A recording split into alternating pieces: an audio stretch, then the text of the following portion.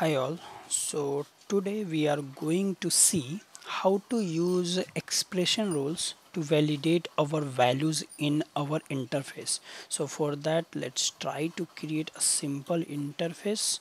So we will name it user info. We'll click on create. Okay. So yeah, now our interface is here. We will select a basic form from here, one column form, and we don't need this section layout, so delete it. And in here we will use one integer field, okay, to enter age, and we use another text field uh, to enter phone number. Now let's go to expression mode. Let's edit our changes there. So we will label the UI as user information, and we will use here age, and here we will write phone number. So we can see the results here as well. Now to store the age and phone number, here we can either use rule inputs or local variables as well. So let's try to use local variables. So to use local variables, we will envelop this form layout into local variable. So a bank local variables, and now we'll close this. Okay, so first local variable is for age. We will write local bank age, and then another is for local bank phone number.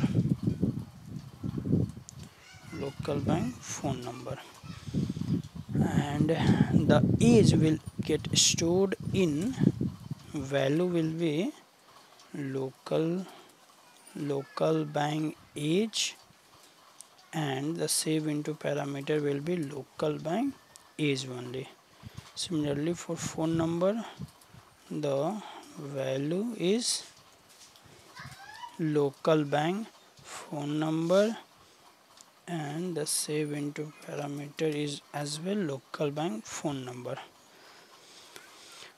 Now in this form, what we want, the age of the user or the whoever is submitting this form should be greater than 25, and it should be less than 50. So to how to validate that, so if I enter anything as 26, it will take that, and we can use that validations here as well.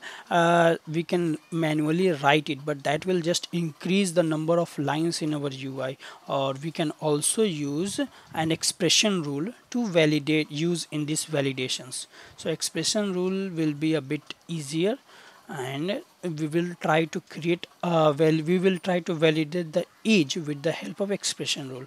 So we'll go back to our designer, and here we will write expression rule, and here we will give the expression rule name as validate age. Now let's try to create this. So this is our expression rule interface, and now we will have one input. So what input we are giving in our UI, we are giving age. So we will write here age, and it will be of type number.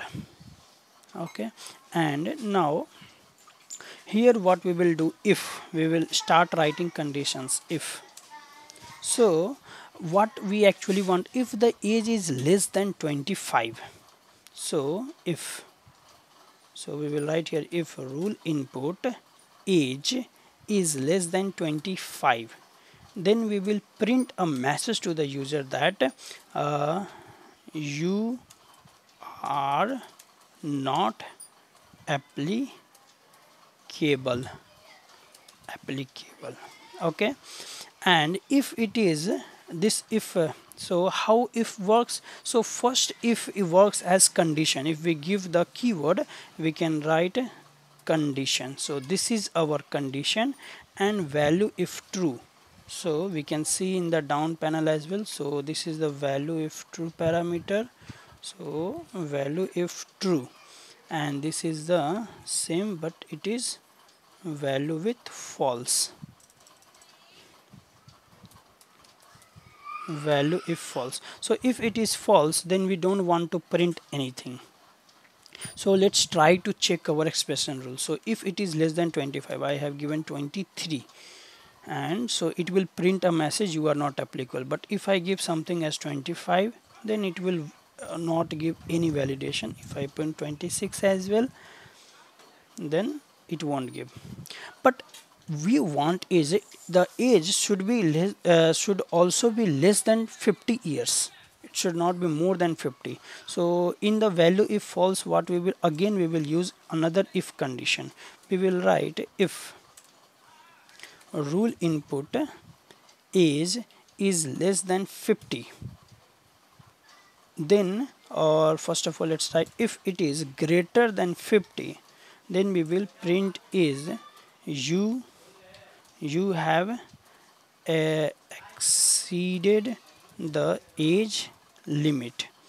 Okay, and if it is not true, then we will give it like this. So here as well we can write the same thing, arguments our we can write condition. So this is our condition, and this is our value if true, and this is our value if false.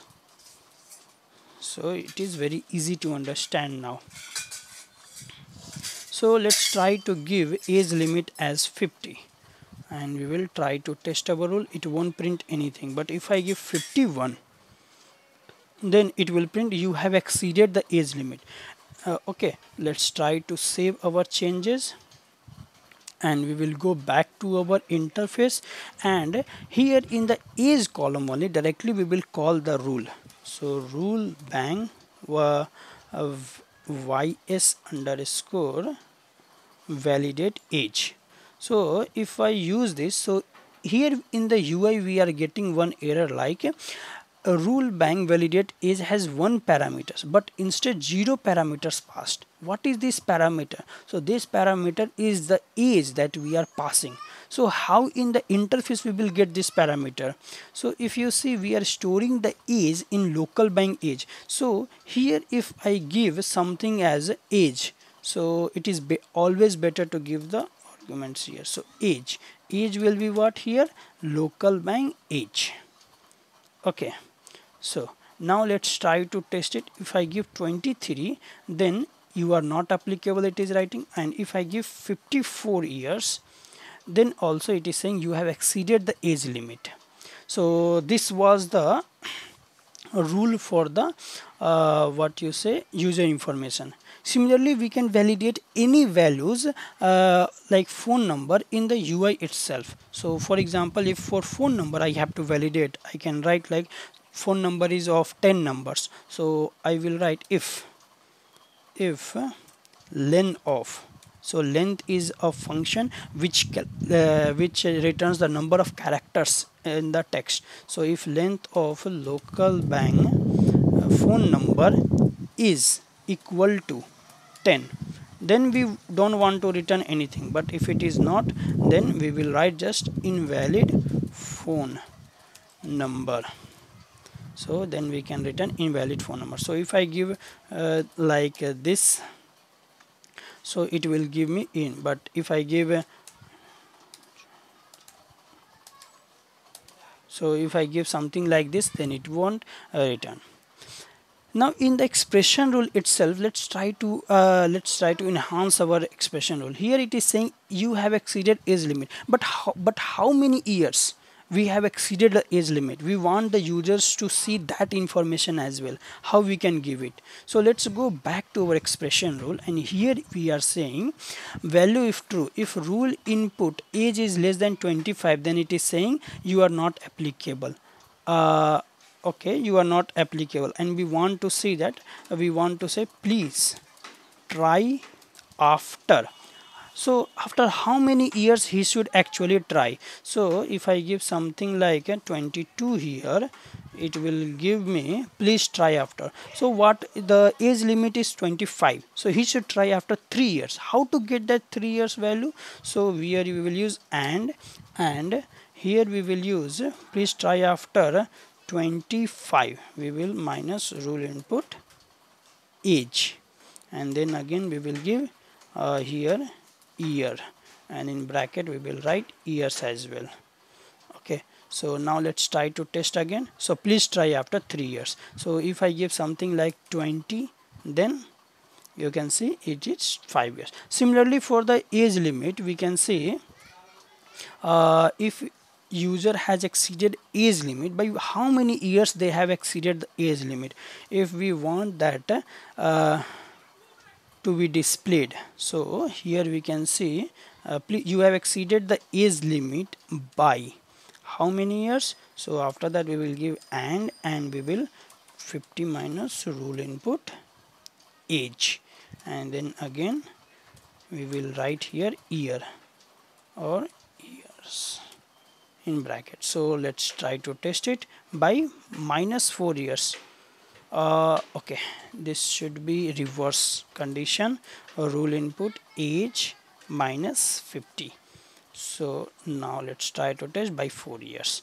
Now, so this is the advantage of expression rule. If we and same expression rule we can use in a number of conditions. So again, if I try to put 55, then let's see.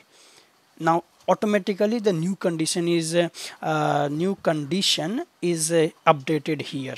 So you can see here full stop is not there, so we can write the full stop as well here and here as well, and we will try to save the changes, and the same changes can be reflected here as well.